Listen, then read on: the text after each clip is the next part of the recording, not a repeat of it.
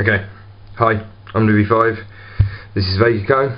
Probably got a load of reflection again, so you're going to see my face through most of the video.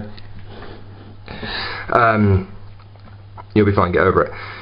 This is the latest version of VegaComb. This is the work in progress build that we haven't released yet. I just wanted to show you guys that we are still working on things, and I want to show you a couple of the changes that we've made before we release it.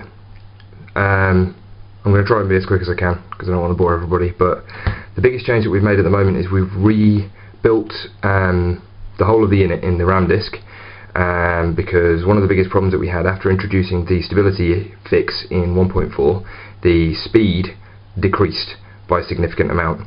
So 1.3 was quite quick but crashed a lot. 1.4 was slower but didn't crash at all. It was pretty much rock solid.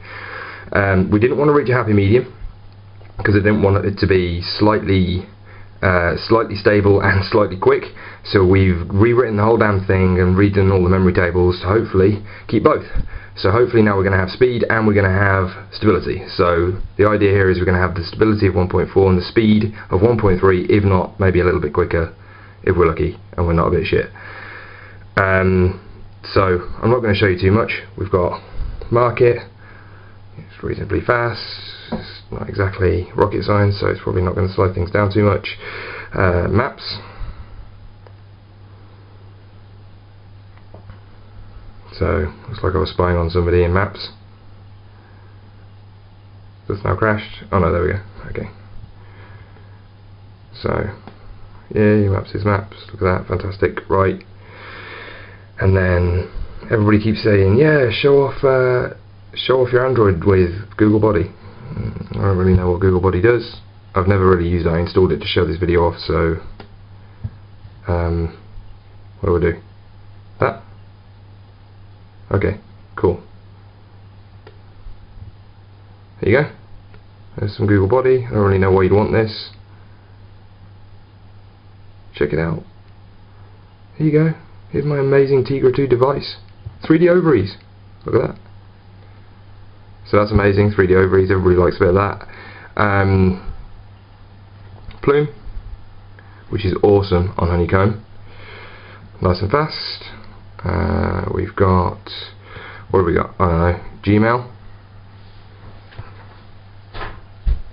So, everything should be nice and quick there.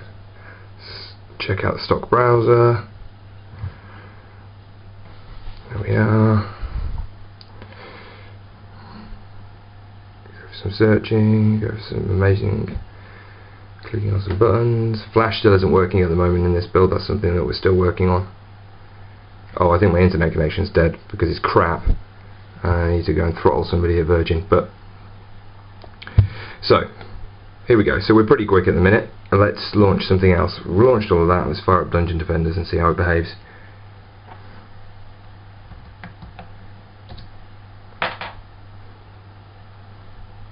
Yours just crashed now just to piss me off.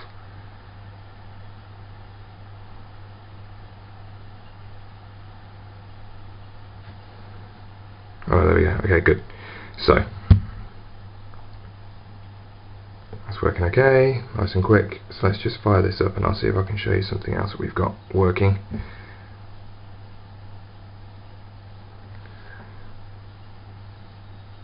Cool. So that's not lovely, lovely, lovely and quick. No hard lockups. This game was the one that we were testing the hard lockups on before, and it was pretty much killing us every time. So now, with the game running, we can bring up the pop-up, and I will show you one of the other things that is now working, hopefully. So if we go into settings, my Windows laptop boots up. If you go to screen in settings, you've got a screenshot option. Tick that. What that'll do is your recent apps button that's down here on the taskbar, that then becomes, if you long hold it, it will take a screenshot. So we switch back to Dungeon Defenders and I long hold that down there. If I'm actually pushing it and not just, there we go, screenshot saved. Stay in screenshot mode. So if you stay in screenshot mode and click yes, you can again hold it down and it'll take another screenshot. So let's do it again.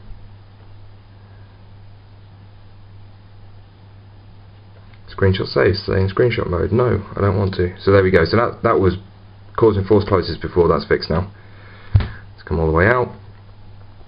So you can see it's quick, and we haven't had any lockups, and we're launching some pretty hefty apps. This was how I was killing it before. I was launching basically every big app that I had on the thing and seeing if we were killing it, and it wasn't killing it. There we go. Right, so that's pretty much all we can show about that. Right, so another thing that was dying was certain applications like TweetDeck were force closing. So I haven't set TweetDeck up, so let me just set my Twitter account, and you can look at my hand for a bit while I type my password in.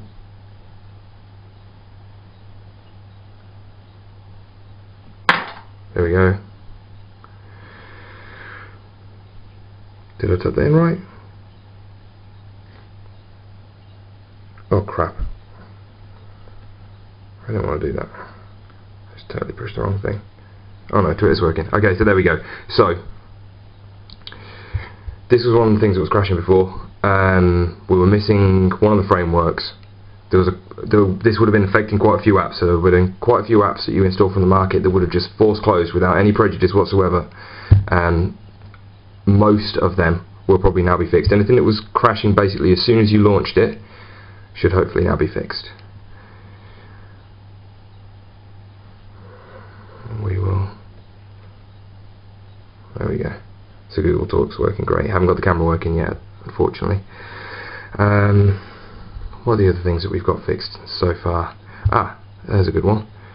Oh, but I haven't got my phone, have I?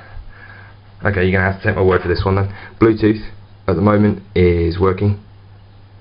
Bluetooth will search for, find and pair with phones. We've tested it on 4 different phones now. I haven't tested it with anything else because I haven't got anything else that's Bluetooth, but it should all be working. It should be pairing with whatever you've got. Yeah, I can't think of anything else at the moment, but those are the things we've got going on at the minute. We've got some more stuff going on right now as well. Oh, there's another big one, but I haven't got anything on this to show you. Here's the screenshots that I took while I was in the game earlier, which is nice because we haven't been able to take any screenshots on the Tiga devices before. So there we go, we can take them now. One of the other things that's fixed, but I can't show you because I don't have any on here, is the issue with the Vega not finding any music. So if you had a bunch of music on your SD card and the Vega wasn't finding any of it, it wasn't searching for it properly and finding it so that you can actually listen to it, that should be fixed now as well. So hopefully now you shouldn't have any problems listening to music or looking at any pictures you've got on there, or porn or whatever you've got. There's probably more stuff that I've forgotten. If there is, I'll put another video together later. There you go.